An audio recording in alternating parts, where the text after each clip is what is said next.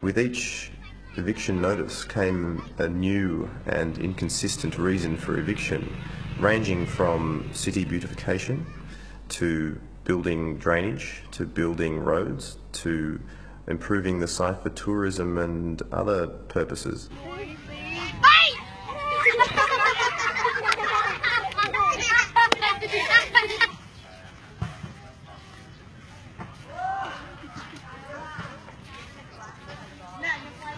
The final eviction notice is for two reasons.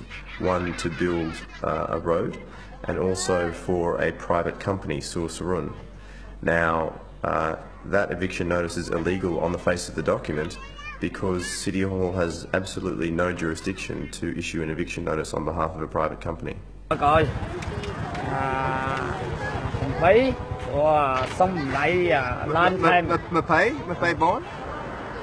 This morning we're at the Court of Appeal. The community's lodged an application for an injunction to stop the eviction.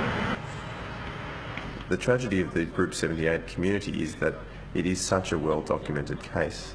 All the possession right documents are there, the community has done all the right things, it has gone to the Cadastral Commission, it has applied for land title, and they just have not had a decision issued in accordance with Cambodian law. There is chance that the community is evicted. We can push the World Bank to take action on the case of Group 78.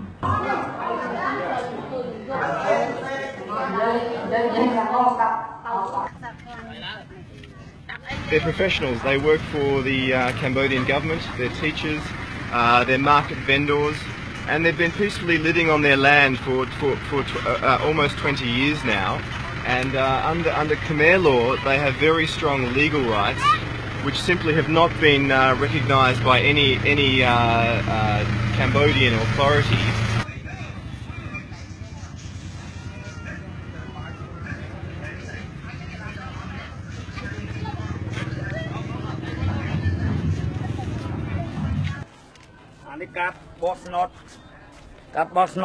Cambodia.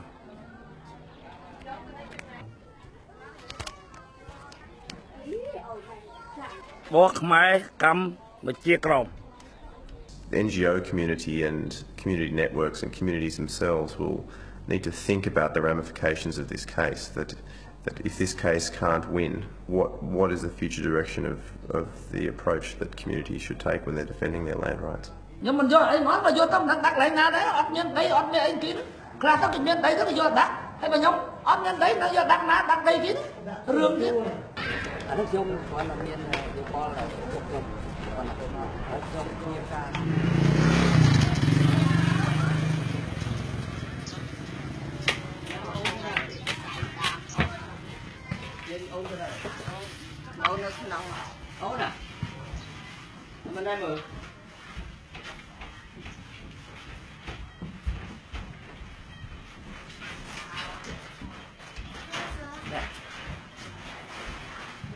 I am 19 years old.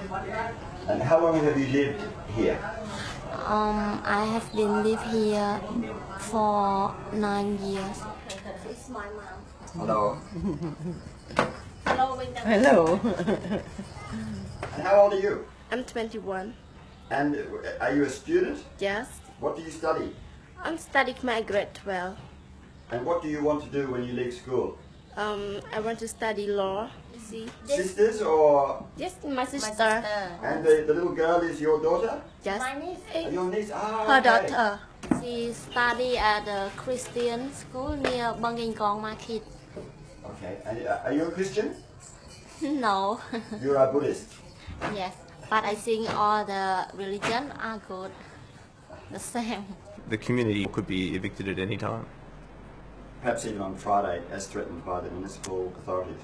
This is the message that we are getting from the City Hall themselves and from the village chief. It's saying by verbally that an eviction will happen on Friday if the community doesn't accept the compensation package that's currently on offer, which is radically lower than the market value of the land.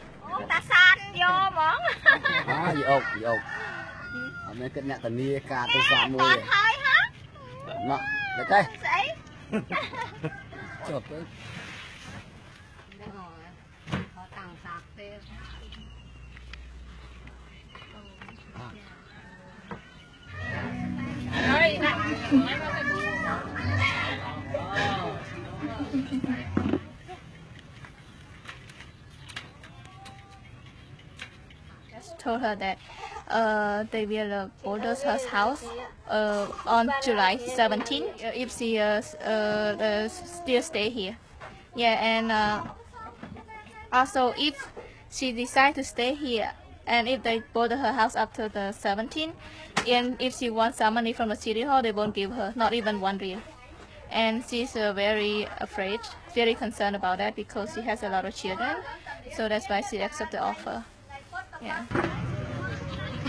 When City Hall says we will not be responsible for what happens, it's referring to the fact that the community will be destroyed. That security forces will enter into the community and start to break down their houses with axes and other tools. Until about 2 weeks ago, we had 66 families who were all very strong and ready to fight. And as the feeling of fear has become more palpable about the forced eviction, there are currently only 20 families still negotiating left. That's of the original 146 families that were here in 2006. The Australian Embassy's position has been quite consistent. Their position is that they do not get involved in individual domestic cases and they refuse to make public statements. They say it is more effective to work quietly through the government and make quiet representations.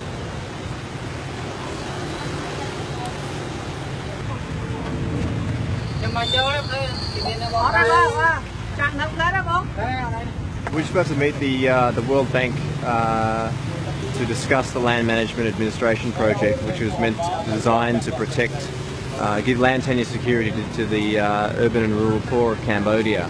And so the Group 78 community is going to ask the question why this particular project hasn't helped them. See what happens.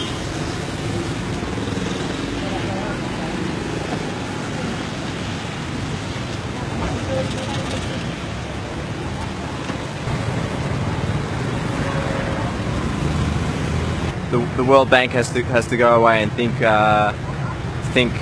what it wants to say, whether quiet consultation is going to be enough or whether they make a public statement, but we'll have to wait and see what they decide to do. They haven't got much time. They've got very little time. Well, they've got plenty of time, but the community has no time.